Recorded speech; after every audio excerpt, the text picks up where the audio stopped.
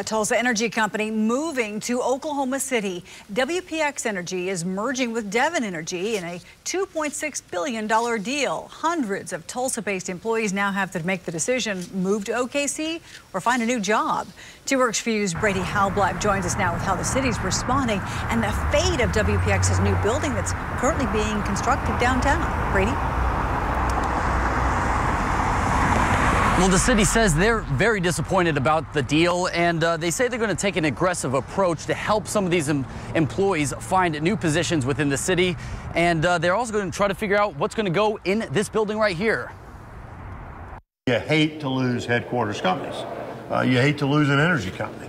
The creation of one of the U.S.'s largest shale producers is coming at a cost, specifically for Tulsans. Certainly, this is the largest impact that we've seen directly here in Tulsa. The deal will ultimately displace or send nearly 400 WPX employees to the Devon Energy headquarters in OKC, a move that's stinging the hearts of business leaders citywide. Despite what appears to be a great business deal for the shareholders of these 2 companies, it's not a good deal for Tulsa. President and CEO of Tulsa Regional Chamber says the city is going to take an aggressive approach to help local talent find new positions at existing energy companies. We want to try to help find them good quality jobs with other employers here in town. Their second challenge is to find new tenants to occupy WXP's new building that's currently under construction. Mayor G.T. Bynum urging the public today that the construction job will not go unfinished. We will not leave an incomplete project in the middle of Greenwood.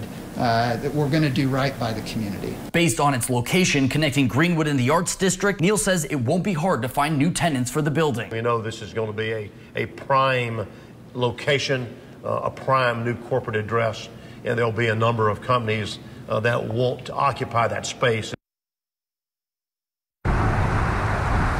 Now, the oil market has taken a massive blow from the coronavirus, and the 2 companies say this merger will help them ride it out.